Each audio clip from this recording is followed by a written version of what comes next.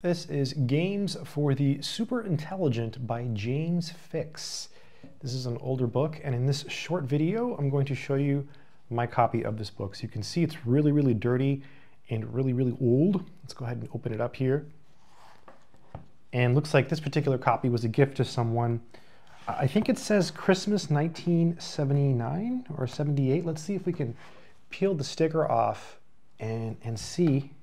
1978, wow. Wow, that was a long time ago, right? So 1978, and it says $375. Maybe that was like the price. To Craig, may you never be bored. With much love and encouragement, Dad and Diane. Interesting. So this was a gift to Craig for Christmas. This was his Christmas present in 1978. Kind of crazy, right? The history that these old books have. All right, let's keep going and see what this book is about. Games for the Superintelligent by James F. Fix, Doubleday and Company, Inc., Garden City, New York. The inside of the book isn't dirty, but the outside, I don't know if that's mold or it's dirt or it got wet. Not very good. For my father, who started me wondering, and then here's the copyright, 1972. Let's take a look at this. Confessions of a Thoroughly Puzzled Man. For as long as I can remember, I have taken a special, some might say an almost irrational delight in puzzles, games, and problems of all sorts. At one time I devised, or at least tried to devise, formulas for some wondrously worthless calculations, for predicting with what frequency an automobile odometer would show a symmetrical number, such as these here, or finding the sum of a string of consecutive numbers for computing the interrelationship of speed, spin, direction, and depth of a cross-court backhand. That one somehow never worked out very well. And I can still remember how I felt while taking a college physics course, when the professor wrote on the blackboard a formidably complicated formula that turned out, as soon as one understood it, to be absolutely startling in its elegance and simplicity. I knew at that moment that I was looking on Beauty Bear. Yeah, he found beauty in physics. Cool, right? So he talks a little bit. There, Riverside, Connecticut, September 1971, right? Super old.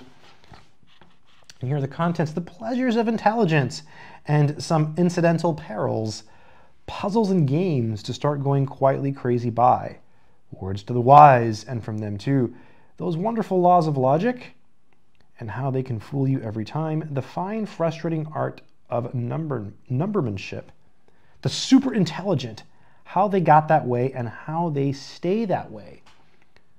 So you think you're pretty bright. Well, maybe you are. And then the helpers, and you have answers here to the puzzles. Pretty cool. I'll try to leave a link in the description to this book, by the way, in case you want to pick up a copy. Yeah, what's this say? Practically all of us, whether we're bright or dull, tend to take it for granted that intelligence is a good thing, and a lack of intelligence is a bad thing, period. A little reflection will show, however, that it is not nearly that simple. Though very bright people seldom receive much sympathy for their brightness, a little incidental derision maybe, but not sympathy. They suffer along under handicaps undreamed of by their less gifted brethren.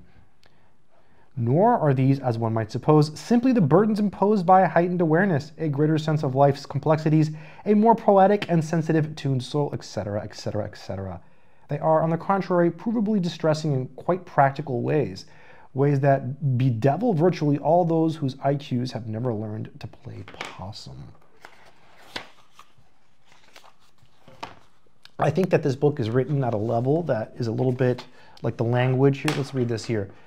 That it's written, there's a lot of different books out there. This is written very, intelligently, I guess, because it's Games for the Superintelligent.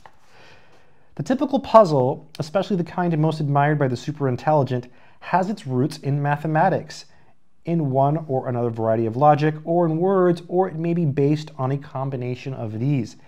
The puzzles in this chapter, intended as an introduction to the fine art of puzzlemanship, offer a pleasantly maddening melange of those three elements. Practically all of them, incidentally, are from the personal collections of people who are brighter than 98% of the population.